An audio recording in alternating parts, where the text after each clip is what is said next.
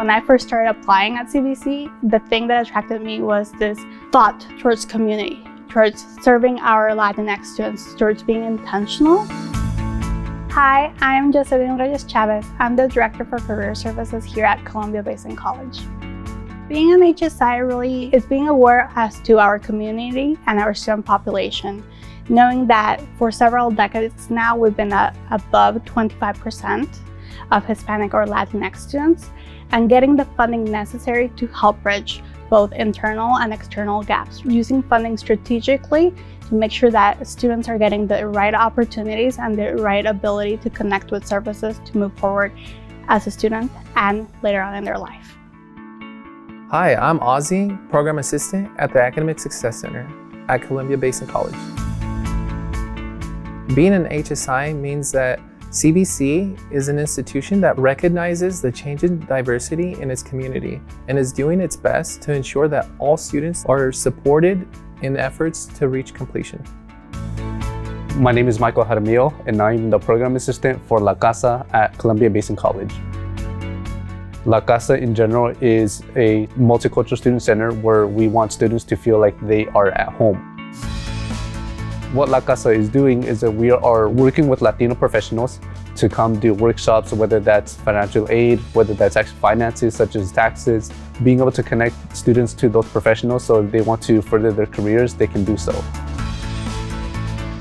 Career Services is doing several things to highlight the HSI designation. So right now we're translating all of our documents to Spanish. 75% of our employees are bilingual and biliterate in Spanish.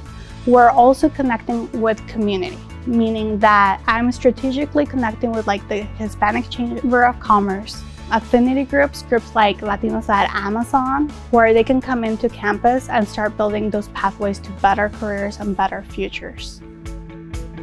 Our department, the Academic Success Center, continues to understand that our Hispanic students have specific needs. One of those is providing services beyond our normal hours of operation.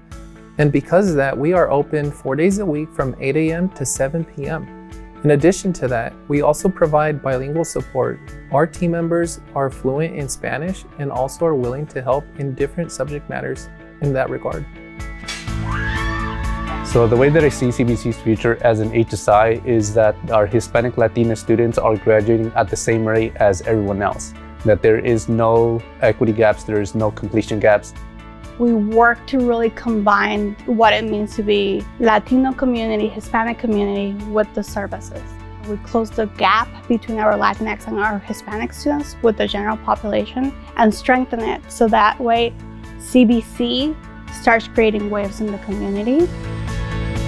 In this evolution, I see this institution being one that is very proud to continue being a designated Hispanic Serving Institution and making everyone feel welcomed on our campus.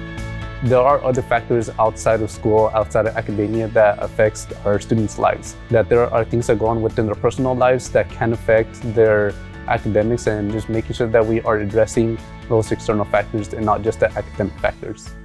Our students, their parents, their children come here to get the education necessary to then have those jobs of the future. Para que todos se sientan bienvenidos.